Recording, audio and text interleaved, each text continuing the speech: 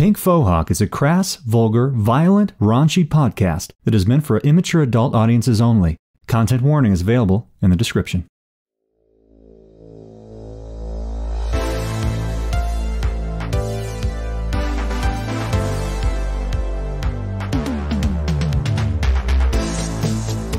Welcome to... Just kidding. That would have been great. I was ready for it, dude. I was so ready. I know. I laughed at your guys. You accepted it. You just went with it. Thank you for just going with that. Take me away, Ben. Take me away. Welcome to Pig Fohawk, everybody. Dan, Chris. So good to be here. So good to be here. It's so good to be back. Would you say it's been a tick? It's been a double tick. It's been a few ticks. Jesus. To the fans, we have been recording since like last fall, but it's just taken us some time to get our feet underneath of us. But That's ridiculous. It is fucking rolling. Let's bask in that statement for a second. That's fucking ridiculous. Yeah, it's outrageous. I just want to say to all of our fans, thank you for your fucking monkish patience. Definitely. A few things. I'm just going to get these right off the top. We got a subreddit, people. We got a YouTube channel. We got a Discord. Join them up. Yes, we do. Chat with us. We're very, very active. And guess what? I put some shit on YouTube now, so there's stuff to look at. All of our episodes are on YouTube now. All of our episodes are on YouTube. Man. We've also got a few videos about Shadowrun on there that you might enjoy. So join up. A lot of hard work has gone into this. Ben has been doing all the work. Well, that's part of it. It's like we were trying to find times when we could all be free, and that's obviously been tough. Ben's been holding like fucking council with Tom Dowd on YouTube, like talking wild, Shadowrun with people coming in, and like it's fucking crazy. We have a Shadowrun 2nd edition book club. People join our YouTube channel, and you can see how to join. And there's some videos we record of it as well. So, And Tom makes regular appearances, doesn't he? and yes, the Tom Dowd, What a gentleman. the prolific writer that Tina Bonemeal loves his writing. Yeah, she can't get enough of his Night Spawn, was it? yeah, I think it was, yeah. I prefer Burning Bright, but Night Spawn's good. All of his novels. Tina calls them novellas. Very respectfully. What are we talking about? Just kidding. Not kidding. Not good. But Tom's a gentleman and a scholar. He is. He's been really fucking awesome. So join up, check that out. And yeah, let's get this shit going. All right, so give us some intros. Who wants to go first? Do it, John. Do it. I'm just going to riff. John Anderson, typical yuppie businessman. He's down on his luck. Well, he's not really down on his luck anymore, but he used to be a big time deal at a big megacorp, and now he's out there freelancing, trying to keep up his expensive habits, and he's doing quite well. He's doing all right. He's doing just fine. He's got his own following. He's an influencer, if you will. I like that. And yeah. he's also pulling down a lot of money on these runs. Oh, yeah. So he's keeping up with the lifestyle. I want to see what kind of fucking bank we're looking at in season 2. Oh, there's some weird shit coming up, so fucking strap in. Strap on and strap in. Strap in and all strap on. It's actually what happens in John's cult is he makes all the wives strap on and peg their husbands. That's That's fucking hilarious. Exactly. Tina Bonemeal. Hey, Shadow Punks. My name's Dan. I play Tina Bonemeal. Just a mountain of meaty troll muscle out here looking for a friend, cracking skulls, crushing balls. It's getting more gaggy. Like, Tina Bonemeal. You haven't missed a beat, though. You fucking had that shit memorized and dialed. Tina Bonemeal. Tina Bonemeal. I'm getting closer to the original voice that I floated by Ben like a year and a half ago that he told me was problematic. I'm just kind of like... Oh, no. Yeah. Don't let him change you. I won't. I think I've kind of like found a good balance for Tina's voice. Yeah, it's really the difference between, I think, 3 beers and 4 beers with Dan. That's where the change... I'm on I went to a brewery earlier, so I'm on like beer 5. Oh, you fucking asshole. I'm only on my first beer. I'm going to get a second one in a few minutes. A little information I wanted to spread. Tina had mentioned a little bit about some of the skills that she'd improved earlier. We now have John also skilled up. Yes. Yeah. And Tina fully as well. So I just wanted to go through that with everybody because I want to make sure everybody knows, unless you guys want to like hold some secret. I don't know what you want to do. Yeah, lay it out, Ben. So John Anderson had 25 good karma. He spent 11 on... Good boy. He added biotech. Biotech rating 3, which is basically like first aid, kind of. Oh, shit. Here's the thing. What I realized about old Johnny Boy. What'd you realize? He likes to get in there. He likes to scrap. He likes to be the first one in and the last man out. He's an OG player, yeah. He plays hard and he works hard. So the problem is he gets injured a lot. Never goes to the hospital. Mostly it's out of selfish self-preservation. He wants to be able to heal himself. Yeah. But if he can heal others, I guess that's something he could do. That's why he's got a best friend who got into crystals, John. Come on, man. Well, yeah, but your Reiki stuff is never... I mean, we haven't even tried it yet. It might work. Yeah, it might work. I don't know if that's going to be allowable. Target number 30. We'll see. But I just was sick of it. I'm sick of the healing in this game, and I want to try and tip the scales. I also imagine John taking like a very, very basic, like either like Boy Scout or like CPR class. Yeah, like a fucking lifeguard class, and it came back in one of his like crazy fever dreams in his dojo. Boba Fett had like that little like healing chamber thing that like... I'm thinking like Matrix, like I just downloaded it. I'm like, I know medics. I know paramedic now. Do you just like do surgery on your own abdomen like in Prometheus? Oh yeah. A lot of people don't like Prometheus. I really actually like it. So it was cool. Crucify me, whatever. I don't give a shit. Cool. No, come on, Ridley Scott. Anything by Ridley Scott's fine in my book. John's other attribute he raised was his quickness up to 6. He spent 11 karma to raise his quickness to 6. Why did you do that? You are the quickest motherfucker on the planet. Cat. Let me tell you why. John wants to be like a cat. He wants to be like a coked up cat. It affected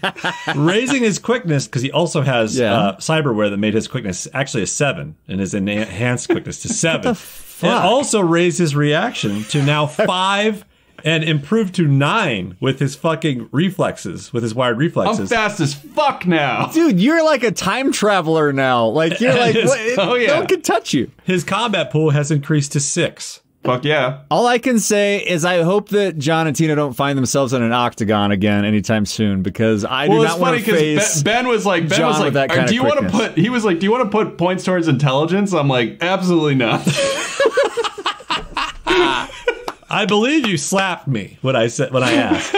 John gets quicker, but he doesn't get smarter. So John has 3 good karma left after all that. But that was a pretty hefty haul. Well played. Well played. Tina Bone Meal, you raised your throwing weapons up to 3, as we discussed. I did, because I could never hit anything with a throw. I always had to just kind of like toss it and like hope a grenade went off somewhere in the vicinity. The grenade tossing always made my asshole clench because I was afraid you were going to roll those snake eyes. We've been pretty smart so far with the upgrading, am I wrong? You're real Shadowrunners. We're real Shadowrunners. So you spent 6 karma to bring your throwing weapons up to 3. You also spent 4 karma to bring your firearms general skill up to 2 from 1. Up to 2, yep. That way I can, if someone asks me to shoot from a crow's nest with a sniper rifle, like in last episode of season 1, I may actually be able to hit something. Attribute-wise, you raised your charisma up to 3 by getting your teeth cleaned, as we discussed. I did. And your willpower to 4. Just in case some fucking magic comes bearing down again, because I don't know what Ben has in store for season 2. Wait, can you go back to the teeth cleaned?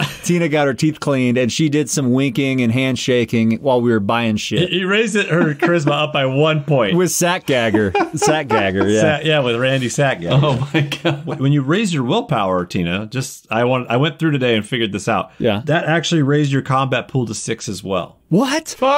Really? Yeah, because your combat pool is your intelligence, your quickness, and your willpower added together divided by 2. Well, thank God Ben knows what the fuck he's doing. There you go. You're like, and the sheen from your white teeth is blinds and stuns your opponents. This sounds awesome, but really Ben's just going to make season 2 twice as hard, so it doesn't fucking matter. Yeah, maybe. We'll see. Yeah. Isn't that how D&D works? Yeah. In any of these tabletops? Yeah. You upgrade and then everything gets harder. Oh, and the one other thing I want to say, we talked about it last episode or 2 episodes ago. Tina has a 4 in mixology. Oh, yes. Let me add that. Maybe a 6. Maybe a 6. Ben and Christian are coming out to Colorado in about 1 week, fans, and we are going to mix some cocktails, and they're going to decide whether or not I have a 4 or a 6 in mixology. Sweet. I didn't know that was on the table. Awesome. Well, hey, let me get you guys caught up on where we're at, because it's been a little bit. Let's do this thing. Last session, Tina and John duked it out in the Octogon, the no-holds-barred cage fight battle royale at Runnerfest. The 2 defeated the competition. Ultimately, it came down to a one-on-one where pent-up aggression and old grudges were vented out in the open. John emerged as the victor, barely. But when he refused to kill Tina, they were both thrown out by the throng of unhappy spectators. Yes. It was then revealed that the reason you were put in the Octagon in the first place was because of Deadbolt, who you fucking fucked over, Tina. Fucking Deadbolt, that's right. When you threw the Jessica run. Yeah. She entered you into the Octagon. And she entered you. Yeah, she entered you. She pegged you hard. She did. She fucked with Rory or something, yeah? Rory had entered you guys into the raffle, and she had fucked with the system and switched you guys over into the Octagon. Oh, because she's a fucking decker. Yeah, she's a decker. And then Rory came to the rescue at the end and shot her right in the fucking face, so she's not a problem Shot her anymore. in the face. What also happened, just reversing back to the first episode of this season, Lady Landline, Tina's ex-love of her life girlfriend from Portland. You call her Leah, I call her... Tina calls her Leia. Leia Bear. Leah, you know better than me, I suppose. I think you fucked her. I think it's funny if Tina just like, is it Leah or is it Leia? And Tina's just like ignored the fact that it's actually Leah and she just calls her Leia and she just can't get over it. Yeah, that's awesome. She encountered John Anderson at the meet and greet, and they banged in the bathroom. So Tina and John are now Eskimo siblings. So good.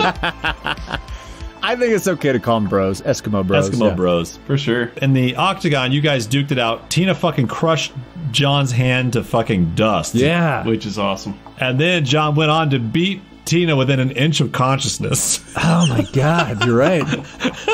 Just slapped the shit out of her. After she took his limp hand and slapped him with it. We didn't know what was going to happen. Which I was is afraid one obvious. of us had to die. Like, I was ready to build a new character. We didn't know. We were pushing each other farther than we've ever pushed. That was some stress. I put some stress on the players there. That was fun. There will be no combat for 6 episodes, so settle in for some exposition, fans. So let me get you guys back into the world, okay? Let's do it. That's what happened. And now, John, Tina, yes, you smell disinfectants as your eyes open lazily, as it's a lot of haze and it's foggy and blurry, and you look around and you're in a somewhat sterile room, and you can see across the room from each other. You're both sitting on like basically little hospital beds. Shit. There's a little room between the two of you. Can Tina be in the tank from like the second Star Wars movie? Sure. The Empire Strikes Back. She's like in the water tank. She wakes up and she's just like got a thing in her mouth and she's floating in the fucking fluid. And like you are both floating in opposite tanks, staring at each other through the glass. Tina got to slap the shit out of her so bad she's got to be in the Mark Hamill tank. Tina, you're looking like Hamill the German tank. kid in Willy Wonka. You're wedged in this tube. Like pinned shoulder to shoulder in this fucking glass tube. Awesome. The liquid drains from the tubes and the glass raises, and you both are just kind of like, you're weak as you fall to the floor, and the respirator breathing tube pops out of your throat. You gag and retch onto the floor. Perfect.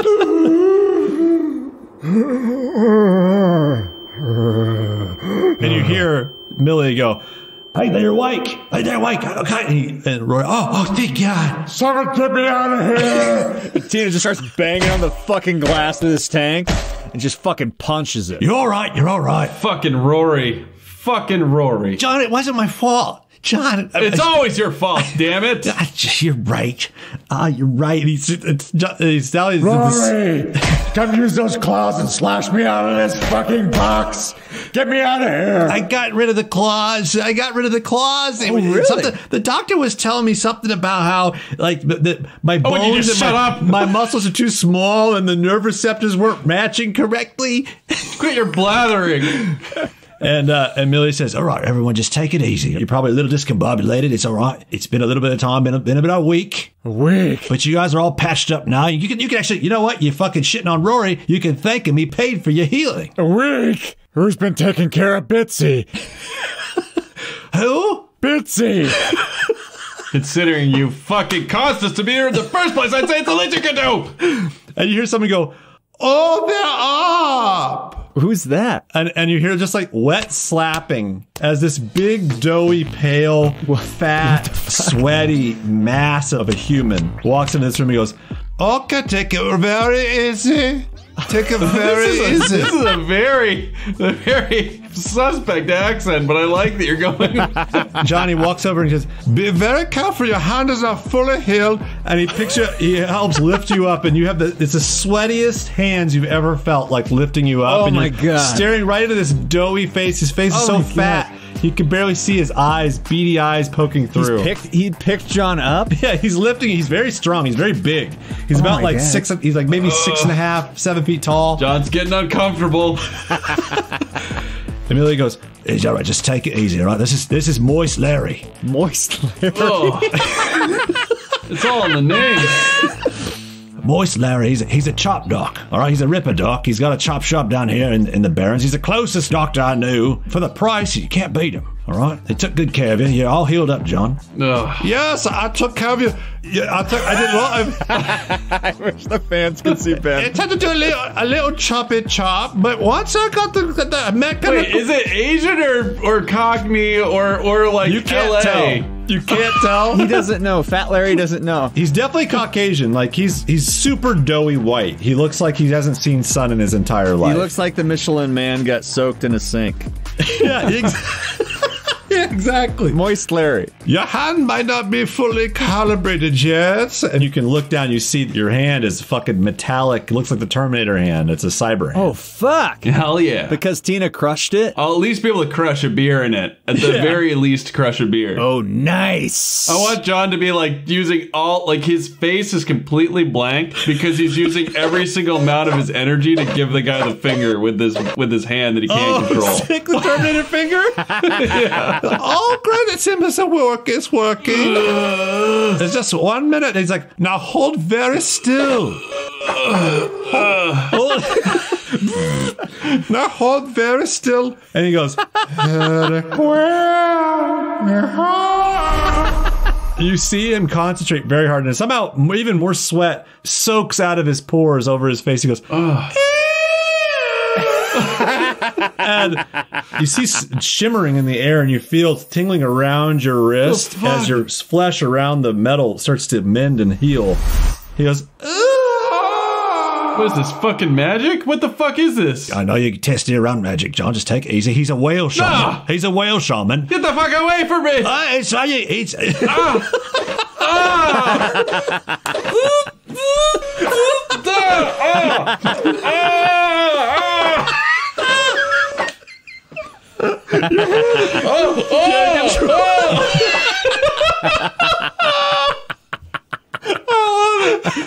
I wish I love that the fans can't see anything Christian is doing. It's all lost. Everything is lost. The physical comedy is not translated on podcast. Millie gets between John's grasping cyber hand and Moist Larry, and he pushes him away. He says, He's like, Moist Larry, just give us a minute. Give us a minute. I want to know the stats on his hand, dude. John's cyber hand doesn't actually have any stats to it yet. It's basically just a replacement. It's a straight replacement. It's got to have some kind of strength. It's got to have something. He hasn't paid for that yet, but he can upgrade it. It's just a replacement right now. I can definitely crush a beer can top to bottom. Yes. Oh, top to bottom for sure. You don't have to stomp on that shit. You can just do it. I'm not going to be ripping like fucking safe doors off with one hand, but I can crush a beer can. Come on. More than most men. More than most men. I tell you that. Crush a beer can. Absolutely. If John drank beer. John drank beer, exactly. I laughed listening to one of our episodes where you were like, John doesn't drink beer. He's just cocaine. He's a square. And I laughed like, He's a square. He's a square. He only ordered a beer once when he went to the improv class, the improv show. It was desperate. And he needed it. So Millie walks over and says, all right, Tina, how you feeling? You should be all right as rain now. I'm tired, Millie. I'm tired. I'm sure. Yeah, you guys took a fucking beating in there. It's all over the fucking Shadowlands. And he picks up there's a Trid video of you guys fighting, and you see the part where John's broken hand slaps himself in the face. And he's like, that one, a lot of people are talking about that moment. That was pretty crazy. This gets us out there, though, right? There's a lot of exposure. What are my parishioners going to think? Is it? I don't know about that, but the woman that like your lady friend and her two lackeys or whatever they were, they went back to your apartment. So I'm ruined. God damn it, I'm ruined. The emotion. All because of that little fucking shit, Rory. The emotion from John is shocking Millie. He's never seen you emote so much. He's like, no, John, no, remember, Rory didn't do it. I might want an explanation later, but who this deadbolt person was, I don't remember who this person was. John, I gotta be honest here. This one's on me. No, it's gotta be Rory's fault somehow. I fucked it up and came back and it bit us right in the ass, John. Stop, Tina. Just stop. Got a lot to apologize for, and I just don't know where to start. Stop. But Just stop. It's definitely Rory's fault. We'll figure that out later. Billy goes, all right. Well, I was talking to Moist Larry. He said it's time. You guys can leave now. You guys are fully healed.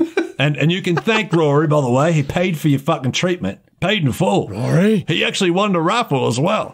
No, he did. He did. Yeah. Where you run the 75 grand. Yeah, no, I guess it was It was kind a of fucking raffle? Are you fucking kidding me? it was kind of bittersweet news. When I saw what was happening in the. All right. Well, you're taking us out to dinner, Rory. Okay, yeah, absolutely. Guys, I don't know if I told you this, but I was working in the Turtleneck Bay Marina restaurant, and I've been making really good cash. If you guys want to come down there, I'm sure that they'd let you guys in. We could prepare you a really good meal. I don't want anything prepared by you, but I will eat at Turtleneck Bay. John, it's Turtleneck Bay. We gotta get in there. Turtleneck, whatever. Outback Steakhouse. The restaurant's actually called Figaro. John, he'll get us right in. It's hard to get in there. Yeah, you just go to Figaro, and you say, I know Rory. I know, Rory. What the hell is happening? How long was I asleep? What's going on here? It's only been a week, John. A week? Now listen. Who's running my operation? Jesus. We can get you back home. You need to get back home? We can ride with me. I can get you a ride back to your place. I'm starving. Let's go to Rory's fancy restaurant that somehow he works at. Yeah. So you guys get in Millie's car. We're getting in that shit box? Where's her scoot at? Where are we? Where are we? We're not at Runnerfest anymore, obviously. We're all right. You're at the chop shop, all right? It's a fucking ripper doc. It's Moist Larry's place. Moist. It's over here in the Barrens. It's the closest doctor I had. John was fucking bleeding out from an artery in his leg. Tina, you were half fucking conscious. I mean, Jesus Christ, it's the best I could do. Millie, in all seriousness, thank you. Thank you. Oh, we're a team. Let's not go that far, but of course, no. You're my boy. I'm your fucking fixer. Millie, stop. I'm your fixer. Millie, stop. Millie, stop. We're like Millie, glue. stop. Thank you. Millie, stop. You're like regretting thanking him now. He walks you to the front desk of this place, and you see, there's a bunch of like seedy looking people that also want discretion. They don't want anyone to know they're hurt. They got like fucking bullet wounds. They've been waiting to get seen by him for like fucking hours. Shit. It's all grimy in there, and it's like like hospital lighting, like really fucking harsh. Yeah. There are people on beds as you pass by that like you're pretty sure maybe are dead. maybe they didn't make it. Yeah. And you make it to the front desk, and he goes, "Oh, you're leaving? You're leaving? Wow, Moist Larry. And he says, Moist, by the way, problematic word, but not for Moist. our fans. moist. Oh, yeah, and our fans are A lot of people hate that word. I embrace it. I love moist. Yeah, Love me it. too. Perfect word. Perfect. Rory walks over and he says, "It's like will you be handling This episode should be called The Moistening. Listening. Okay, go ahead. Sorry. Slippery when wet. Ripper Doc, The Moistening. And will you be covering all the rest of the expenses?" And Rory says, Yeah, just and he slaps down this fucking sick fucking like gold cred stick. What the fuck is going on with Rory? What the fuck He's like, is just going put on? it on there. It's all good. I'm good for it. John's gonna be like, "Are you fucking what?" What the fuck? I've been telling you, I've been promoted to sous chef at the Figaro. So I've been making pretty good money. I mean, you guys, I'm just saying. You could come check it out. I could probably get you good. I could get you guys as a busboy, maybe work your way up. Jesus Christ. John. Must get money from Rory. Mental note. John, something's malfunctioning in John's fucking throat. And he's like, his thoughts are out loud. Yeah. Exactly. Voice recording to self. I hope I didn't say that out loud. Tina's looking kind of sexy. I don't know what that's about. Can't ever let her know. Just for the record, John did not say that part. So Rory pays for the rest of it, and you guys walk outside. Millie must have been expecting you guys to leave today. He's got the car pulled up. Tina, your scoot's fucking bungee cord on top of a shitbox car. Nice. Zima's waiting also. She's like, Are you guys ready? He's like, yeah, we got John, we got Tina. We're ready. File in the car. Rory sitting on your lap, Tina. Does Tina fit in a car? She does in this one. You got like a shoulder in your head out the window, this fucking thing. For some reason, I'm picturing this thing as like an old checker cab. An like, old station the one wagon. that like the guy from Escape from New York drives around in. Like they're huge. Okay. It's a huge vehicle. It's an old model AmeriCar. It's big. Got it. And so he's like, all right, where are we headed? You guys told me a restaurant. You told me maybe your apartment. What do you want to do? Where are we going here? Food and champagne. Stat. What he said. All right.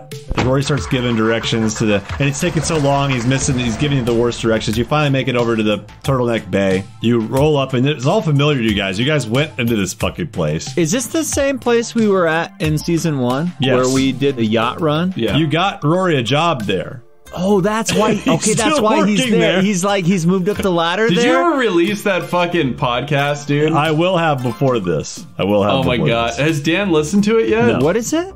No. What is it? Dude. Oh, man. What is it? The last You'll time see. on? What is it? Yeah, you'll see. What the fuck? Why you guys got fucking Easter eggs for me? What's going on here? I kind of like that actually. It's gonna be sweet. I like it. You're gonna I like love it. surprises. You're gonna love You it. guys walk into this place and it's fucking fancy. Like, you guys saw it like during the off hours before the dinner hours opened up. Yeah. As you walk in, it's still a little bit early. But let's say it's about 4 o'clock in the afternoon. This place is just about maybe an hour before opening. Rory goes like, all right, guys, just like wait here. And you guys walk into like the fucking immaculate lobby of this place, and Rory nods to the fucking finicky host behind the fucking desk, and Rory. I'll be right back. You guys, I mean, we're kind of at the mercy of whatever they're cooking. It's a 5-star restaurant. I mean, so whatever they have, I can bring back. Is that all right? Anyone got like an allergy to like shellfish, anything? No. All right. John needs food. John needs food. He walks over and goes into the back room, and he comes back about 15 minutes later, and he's just got a tray full of bags with different kinds of food. It smells fucking amazing. Like the high-end Tupperware. Oh, we're getting it to go? Yeah. That's awesome. Because I can't keep us around here. We gotta keep moving. I want to get us on this run. So, I love it. Yeah, so you guys bring this food in, and John, what do you want to eat? It's in these bags. He's brought like 4 times Is it more real food than... food? Is it real food? Or Yeah. is it... There's like real meat in this shit, too. This is high-end, like real food? This is 5-star restaurant. Oh, shit. Good. All right. John's gonna be like cracking a lobster claw and like drinking the water, like the ocean water that comes with it, and like just like fucking the brine, and just being like, no. And you're all sitting in Millie's car with like your like that. You're in Millie's car with that weird thing where your knees are up really high because you're like trying to eat like on your knees with this fucking amazing food. Oh my god. Oh my god. And he's gonna have like champagne like in a fucking plastic like wine box, just like drinking the bag of champagne. Yeah, he brought boxes of wine and he brought full bottles of champagne. Yeah. What do you get, Tina? All right, so Tina's gonna be honest with you guys.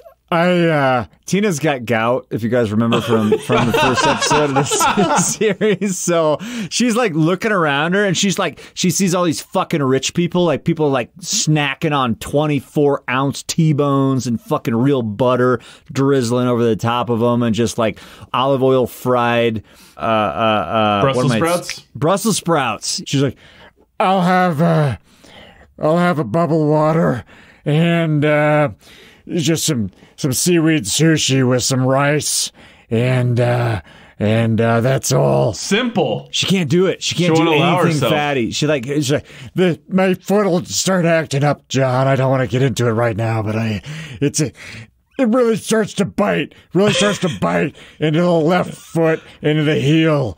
I overdid it a few weeks ago. I'm okay. I'm leaning out. Tina, overdoing it is just part of my life. You know what? Bring me one of those 24-ounce T-bones, and my friend John here, I think he'd like to take. How do you take it? Rare? Blue rare. I want it bloody, my friend. Bloody. He'd like a blue rare 24-ounce T-bone. Make it a heart stopper. Fuck it. You only live once. And he goes, hey, Tina, here's your sushi. And he brings the sushi, and the sushi falls right into a big fucking cup of like butter, like that was like for like. And he's like, That's all right. I'll take a look at it. I'll take a gander. and it's like I can taste it.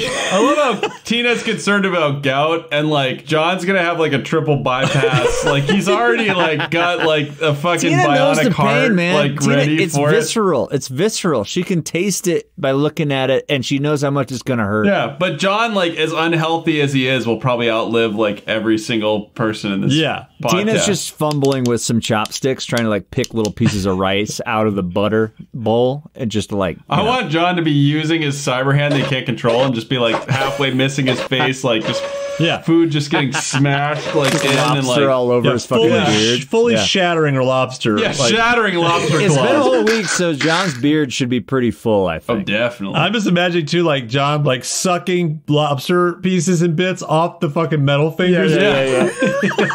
For sure. So you guys fill up on like some of the most decadent food you've had. Tina, you're resisting well, or you can roll willpower if you want to see. Yeah, I should roll some willpower. Roll me a willpower. It's 4 now. She upgraded to 4. 4 dice. 4 dice coming your way. And target number is going to be. We're going to say, how much does Tina love rich food? Oh, dude, she developed a total vice for it when she was in the jungle because she never really had any of it for several years before that. So it's a fucking addiction. Like it's cocaine. Oh, shit. Okay, it's so we're going to say target number 5. It's challenging. Target number 5, 4 dice. 2 1s and 2 3s. That's a fail. So she eats it. There's a full split lobster tail with butter, fully like a. Tina is just like picking through like the rice grains with some chopsticks, and she's just like gets really fucking frustrated. She's like, and she's pissed off, and she fucking throws her chopsticks across the room. She grabs a lobster off John's plate and the 24-ounce T-bone, and just buries her face in it. Just motorboats that shit. I mean, like, lobster's pretty fucking lean. She eats the whole fucking lobster shell and all, and then she starts fucking taking bites off that 24-ounce T-bone, and she just buries. It's been a week since she's eaten, and she's fucking starving. Yeah, she goes for it. I love it. Hell yeah. We're gonna have to roll later for some gout damage. We'll see if that affects you. Yeah, some gout damage. Yeah. Gout damage. Gout damage. I gotta ask Tom down about gout damage in the next. Yeah, let's get that in the game. Are you looking for a D&D podcast with a dark side? Something more like Game of Thrones and less like Monty Python? Tale of the Manticore is part dark fantasy audio drama, part solo D&D RPG. There's no plot armor here. The dice make all the important decisions. Join me as I resurrect the excitement, wonder, and emotion of old school D&D. Made for a mature audience, Tale of the Manticore is both a fiction and a game. It's the story where chaos rolls. So Millie, he's finishing up his meal as well. The car reeks of like seafood. He's eating like a lobster bisque, and it's all in his fucking like facial hair and shit. All right, so now where to, guys? Are we going to John? We're going to your apartment, Tina? Let's go back to my place. I need to check on Bitsy, and I got a few things I need to look in on. That's exactly what I didn't want to hear. But fuck it. Someone's gonna check on my fucking parishioners. So Millie, he drives you over back to Tina's place. So John, I know you've been to Tina's place before. The garage. I can't see them like this. Not like this. Before he goes back to his web of lies, his fortress of lies. Sucking on fucking lobster and all that shit. Yeah, exactly. With a fucking bionic hand. He's all beaten to shit. And you're sopping wet from the fucking liquid from that tank. Yeah, he can't go back there. He thinks he needs to go back there, but he can't go back there. So you're in May Creek, which is right south of Council Island on the Bellevue side, but it's in a really bad area of, well, it's in the lower class. It's a sea level. It's a bit desolate. Yeah, it's a bit sparse. Dilapidated factories around your apartment, whatever it is. You roll up. Millie, he's unnecessarily nervous for his car. His car's a shit box. Like, no one's going to touch this thing, but he's kind of like locks it and he gets like a fucking, like, what is it called? The bar? What was it called? He's got a boot. He's got a boot on the wheel. Yeah, he puts a boot on it. So Tina, you're able to unbuckle your scoot off the hood of his car, and you're right in front of your apartment building. Okay, yeah. We'll say we left Rory at the restaurant. He stayed behind, and his shift was starting. So we got John, Tina, and Millie. And Zima. Okay, yeah. Tina's kind of in a hurry because she's kind of worried about Bitsy, so she grabs that scoot off the top of the car so fast she just snaps the elastic band. Bitsy is Tina's pet cow. Veal calf. a veal calf, but getting bigger, well fed. And, I don't remember this at all, but keep going. Yeah. Anyway, Tina's in a hurry because she doesn't know if Bitsy's had water or food in like a week. So she rips the scoot off the top, throws it over her shoulder, and like goes in the bottom floor of the factory. She doesn't go into the garage because that's where her boat is, but the factory is where Tina lives on like the 3rd floor. And so they go in. Canonically, there's a Ghostbusters pole. That's how she gets down from her apartment. Amazing. Down the bottom. Yeah. So she like runs in the door. There's like no locked doors there on the bottom because it's an abandoned factory. And you guys can just kind of follow as you go. And she comes in and runs up the stairs and into her apartment, unlocks the door, and it's a fucking mess. Like Bitsy has made a mess. But she got into the fridge. She found out how to open the fridge, and like the sink is running. And Bitsy's just been drinking out of the wow, sink. Good for and Bitsy. Smart, like, yeah, she's super smart. She's problematically smart, as anybody with a pet of any kind would know. And Tina's just fucking relieved. And she just kind of slouches down on the couch, just passes out. And she's got kind of like a food coma going on because she munched on that T-bone and that lobster. And she's Bitsy's got like a direct link to like an AI. Bitsy's over in the corner, just kind of laying on like Tina's trampoline. I don't know. I like how I called her Mitzi, but her name's Bitsy. John should keep doing that. John needs to call her Mitzi. Tina left the front door open, and I assume the rest of the crew come up into the apartment. As you walk in, there's Russian just scrawled all over the walls. Really? Of your apartment. Is this news to Tina or no? Yes. Okay. And you just hear muttering. Is this the vault? From your bedroom. And as you walk in there, you can see the vault, and he's like fucking figuring shit out. Fucking vault. Nice. He's awake. Obviously, he was taking care of Bitsy. That makes more sense. Tina's more relieved now. Kind of. You're kind of worried more about him now. A little bit. Yeah. He looks crazy.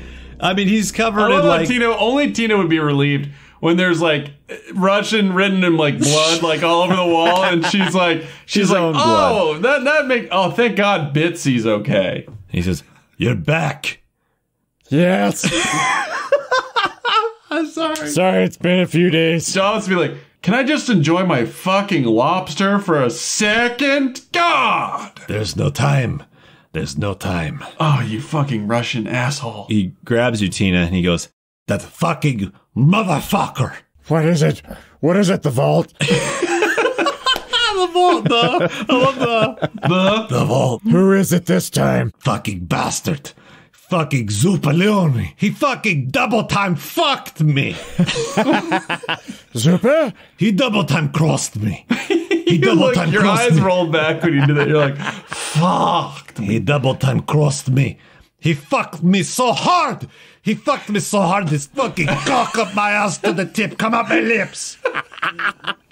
Jesus fucking Christ. The vault, what are you talking about? What did he do? He gave me a hug and then he double crossed me, Tina. He hugged you. Tina trying to piece it together. He's like, but I have... The fucking carpet pizzers, dude. Fucking A. Fucking A. And he says, He fucked me. He double cross fucked me. Both ends. Double penetrator fucked me. He double Dutch fucked. But double Dutch oven. He Double, fucked in both holes. double, triple, quadruple penetration. Fucked me in both holes. Quadruple. He got him in the fucking ears.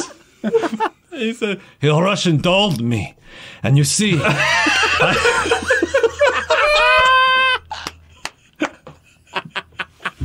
He says, but I have it figured out.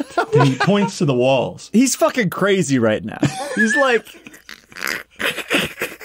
And he points to the walls. I love how season 2 is just fucking weird. It's so weird. John's got a fucking, like, he's cuckolding people. We got fucking Tina with gout. Oh my God. This guy's just written in fucking illegible Latin all over the fucking walls in blood. Well, it's in Russian. Right? It's in Russian. It's in Russian, and it's not in blood, but it looks creepy still. Yeah.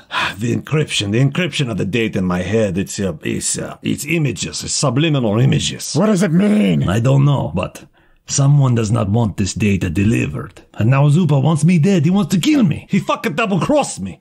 And we're going to kill him. I want you to help me. We are going to kill him. Can you pay for that?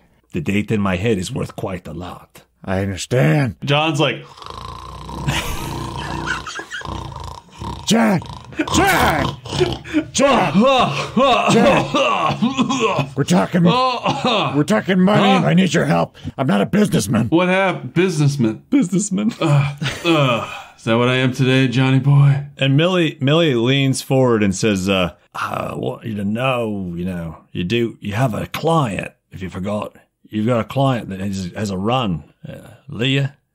Oh, fuck. Lay bear. Yeah, Leah, look, I don't understand. I'm not sure why. She didn't just come to us. Where is she? Why she didn't just come to me originally? Then he looks at you, where Tina. is she? She said to call her when you guys are healed up. I mean, I guess she's figuring out some information, but... It's been like 3 hours. Why didn't you fucking tell us? Well, you guys are hungry. What the fuck you want from me? All right, we got your food. We brought you back to your apartment. That's fair enough. Tina looks over at John, and she's just like, I assume John has heard all this talk about Leia, and she's like, You want to give her a call, John, or... I mean, yeah, whatever, sure. Yeah, maybe that's best. Maybe you should give her a ring. Give me the number. I'm not sure if I still got it. She changed her number. I don't have it. I don't have it. Or contact anymore. Well, I don't have it. Millie goes, Here, John, I have a number. And he like discreetly walks past you, doesn't want Tina to see it. he's like, hey, here's a number here. You can give her a call. You can figure out, what the run is. as John takes the number from Millie, Tina's going to go over with the vault into a corner of the room and have a little side chat. I'm going to dial. Hello? Who's this? Landline. Landline's Johnny boy. Oh, hey. You, I couldn't watch the end of that match. How's Tina? She's all right. It was, it's been rough, not gonna lie to you.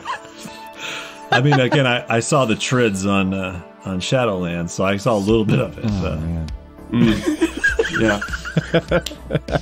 I saw just the highlights, obviously. The highlights. Yeah. How's your hand?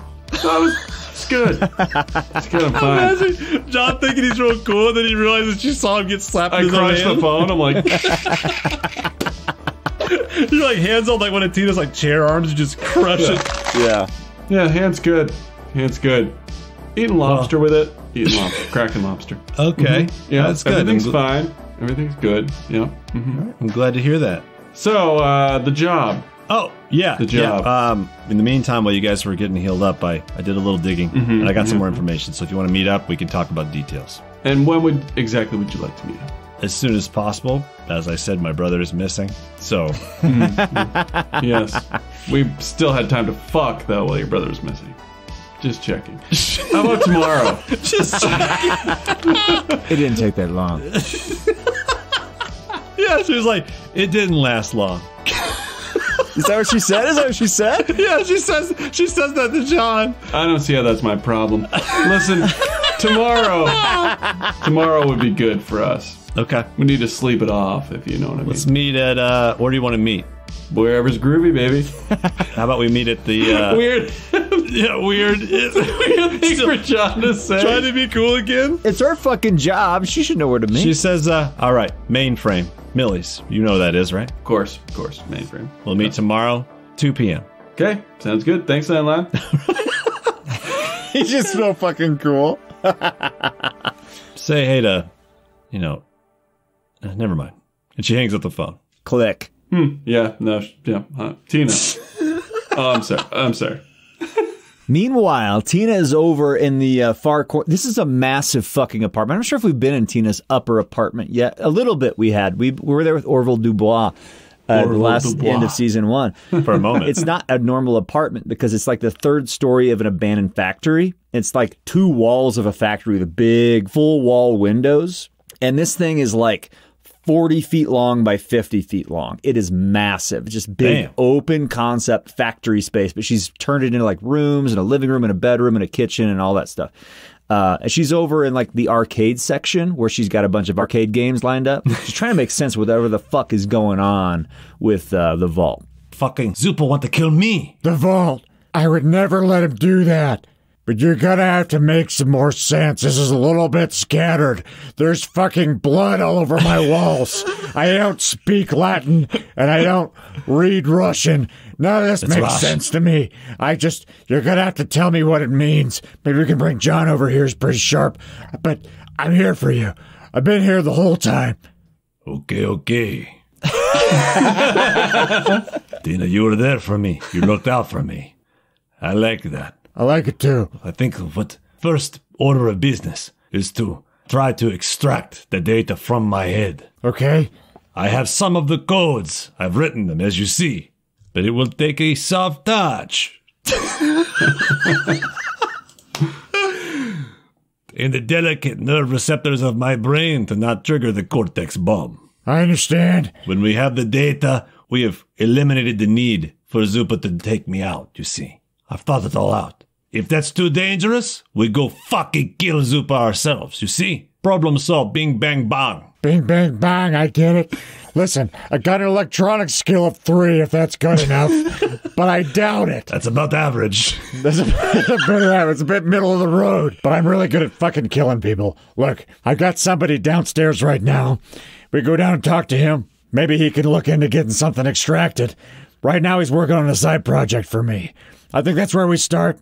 Bare minimum, we kill that motherfucker, because you're my boy. Okay. Thank you. You're welcome. I don't know what his accent is now. Thank you. Look at me. Look at me. He takes him by the face and like grabs him by the side of his fucking cheeks. Shit. I'm gonna take care of you. All right? I believe you. Let's go get John. See what he's got dialed in with Leia Bear. Let's make our next move. Now the vault's confused. I don't know what the fuck is going on. So the vault sort of just shuffles behind you as he follows you down the stairs. I'm imagining like you got like the boss loft where they have the windows they can look out over a factory floor almost. Like you have that's your loft bedroom and you can see John down there on the phone and whatever, but you can't hear each other. Yo, no, I do like that. I like that like in Taxi where they go up this, like the old TV show Taxi, you go up the stairs. There's the overlooking thing. Yeah. That's where the arcade is in Tina's apartment. It's like a second tiered little thing. And so she comes down the stairs and as John's hanging up the phone with Leia Bear, kind of shuffles up to John. She's just like, so how is she, John? She's good. Yeah. Pretty good. Does she sound healthy? Does she sound happy? Does she sound content? Does she sound like she's been making good choices? Does she, Yeah, well, she wants her brother back. No, that makes sense. That makes sense. what's his name, Ben? Thorber. And Tina, you've heard about him. You know that they have sort of an estranged... Yeah. Okay. It's a stressed... Has Tina met him? Yeah, you tell me. You think you met him? Tina's never met him. Yeah. Okay. Yeah, Thorber. She's talked about him a lot. He means a lot to her. I've never met the guy. What's your read on that? I think we should help her, obviously. John, we gotta save him. John, we gotta do this for her. She's the most important person to her, and it would just break her. It would break her down to the bones, down to her core. We gotta do it. We gotta do this, John. Yeah. But you know what? It's your job. I don't want to overstep. It's my job. I don't want to put myself out there too far. Tina, we're a team. I'm here for whatever you need. You need. We're a team. We're in this together. We're deep in this together.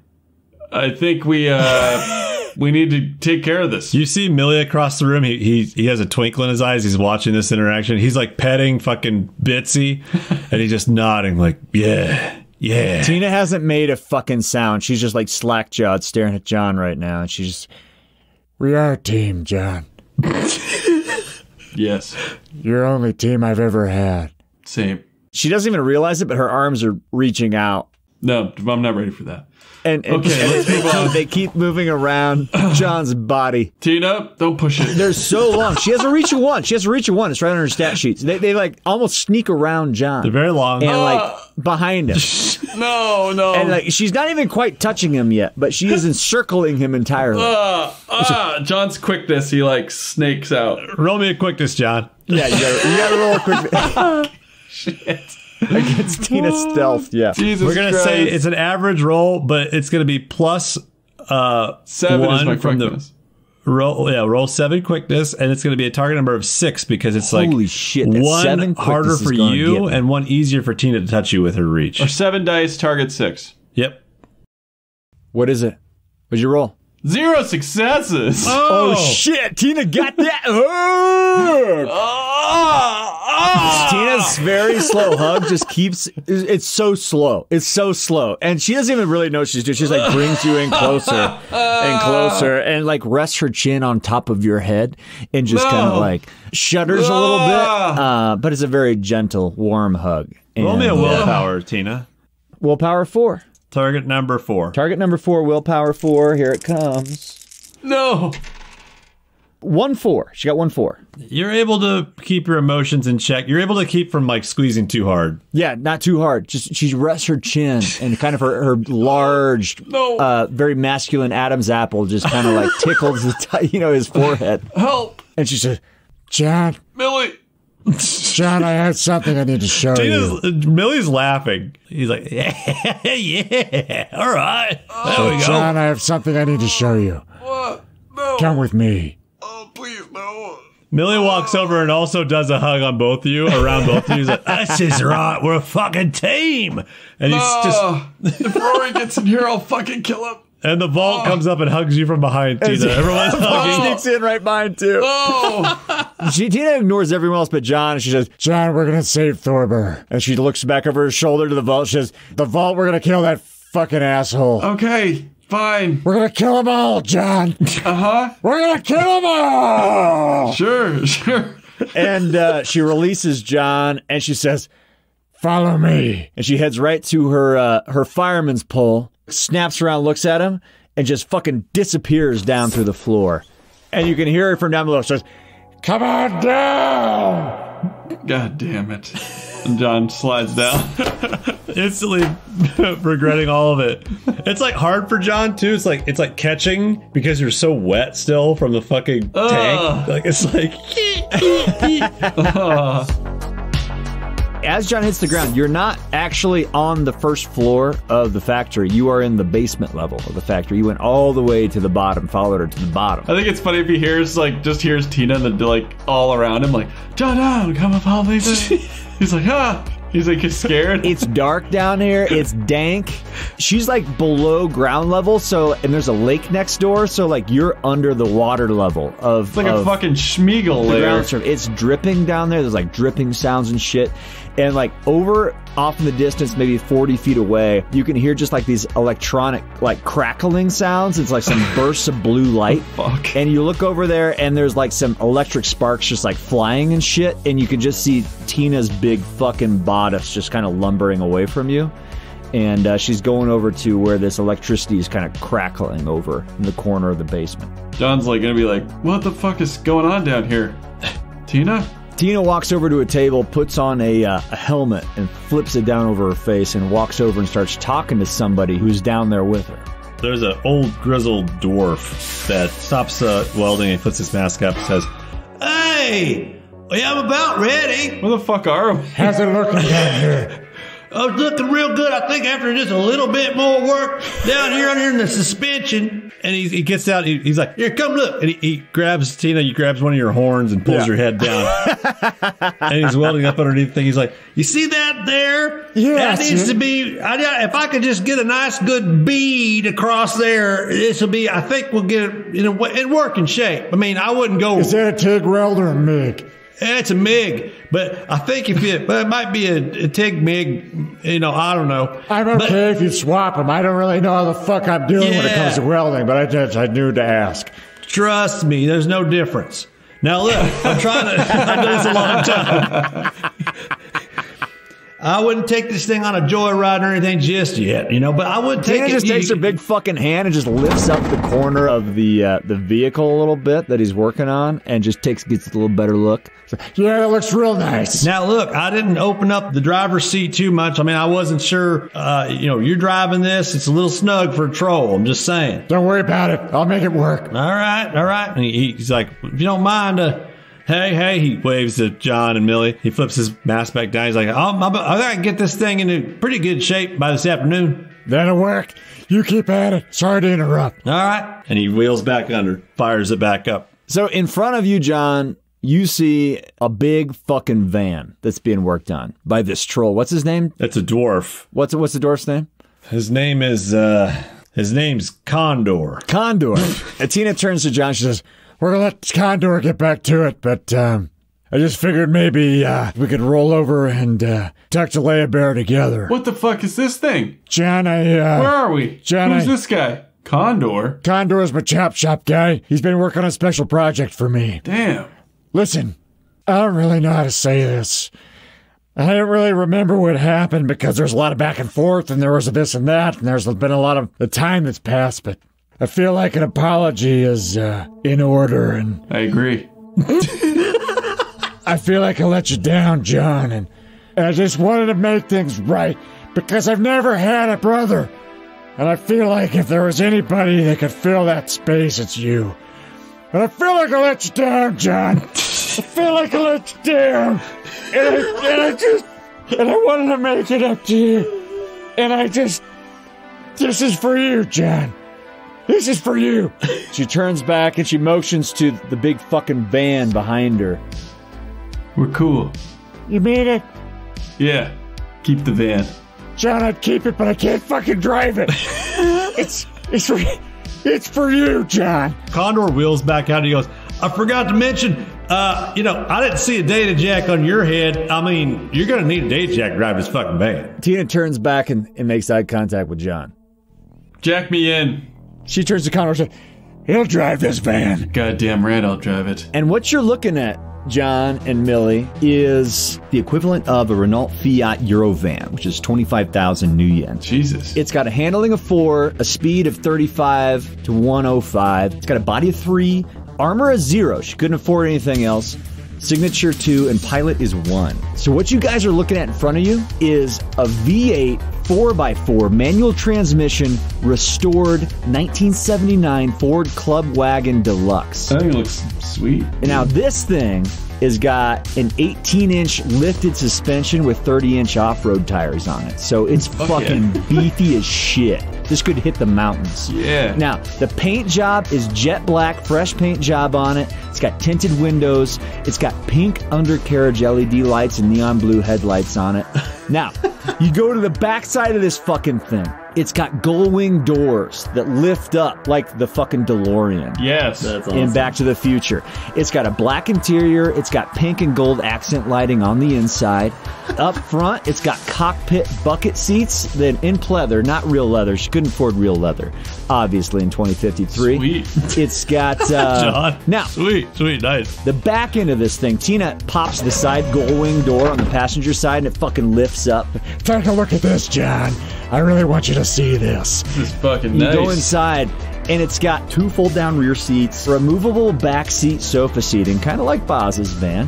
Now you look up front and you can see it's got a rigger set up, so it's got a hardline jack that you can jack into. And that's got the baseline vehicle adaptation package. It's rigger control, which is $2,800, which Tina splurged a little bit on.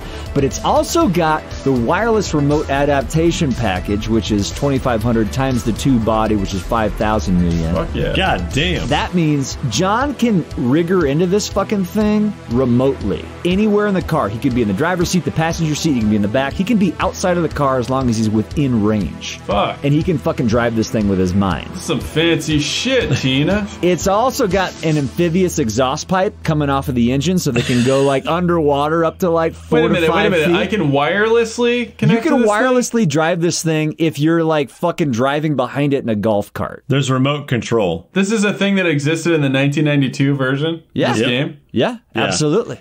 For riggers. Only riggers. Deckers can't do that. Tina can't do that. This is unreal. Riggers can fly drones and they can remote control cars. Fuck, I need to get a drone. The hood of this thing has got a shaker hood scoop with a V8 engine intake Shaker. sticking out the fucking hood. Oh, so it can shit. just fucking rumbles, man.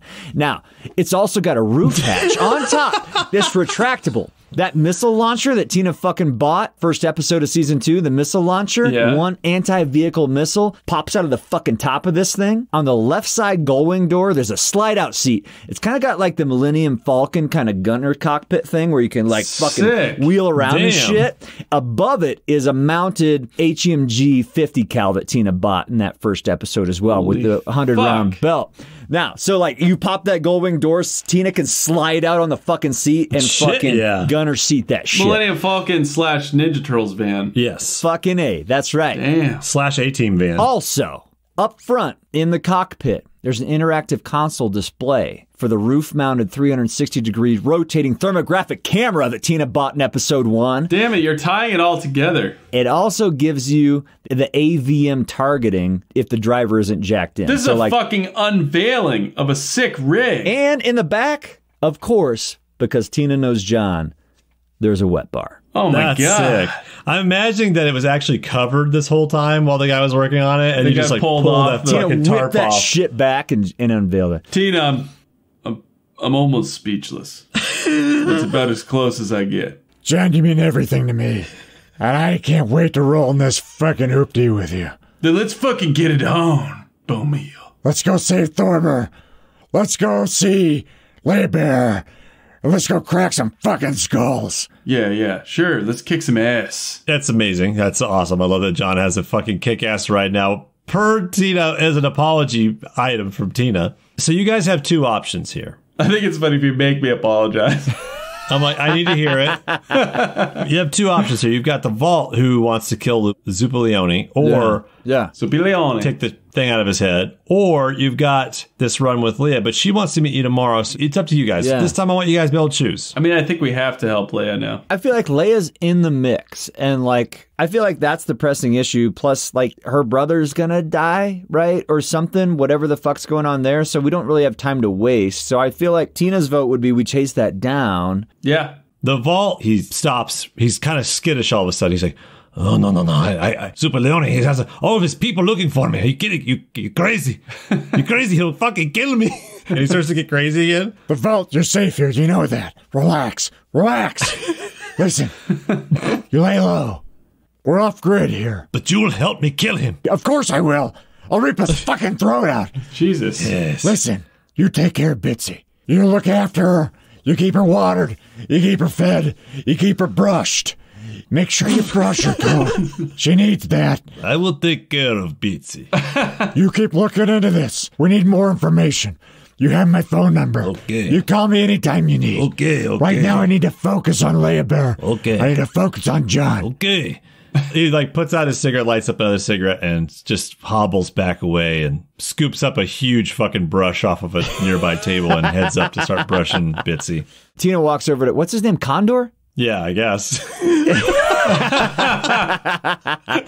Tina walks over to Condor as he's finishing up, and she puts his hand on his shoulder and said, "This is fantastic. You did a really good job." Hell yeah, this thing's fucking crazy. This is the craziest fucking man I've ever seen. Now, hey, like I said, don't redline it, all right? I don't think this beat'll hold if you try and tear fucking donuts in this motherfucker, but it'll drive. Break in the engine first 1,000 miles. I get it. John's gonna get in it, jack in, and as soon as he starts it, he's gonna rev it to redline.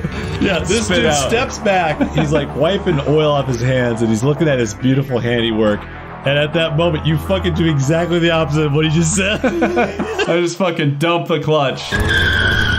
This thing fucking trembling inside the basement of this fucking factory. It's just fucking ripping. That V8 is fucking purring. It sounds like a fucking kraken. This roar in this cavernous underbelly of Tina's apartment. This thing's fucking revving. It takes a little extra for Tina because she is a sex professional, but she feels a little something down below. It gives her a little stirring her loins. Little bit of tremble in that quad muscle. She can feel it. Autoerotic. She can feel it. Autoerotic. God damn. John, you fucking roll over. You come by, one of your seagull doors opens up for Tina to hop in. Tina turns back to Condor, winks at him, just said, "I'll be in touch. You take care." But I'm already driving it. You like snatch the keys out of his hand as you drive by. You just and Tina just fucking grabs onto that thing like a fucking pirate, steps into the back of that van, closes the gullwing door, and just says, Let's go see Bear. Let's fucking smoke these bitches. I like a Mexican accent, kind of. Smoke these bitches. And Millie yells out after you guys says, wasn't that supposed to be tomorrow?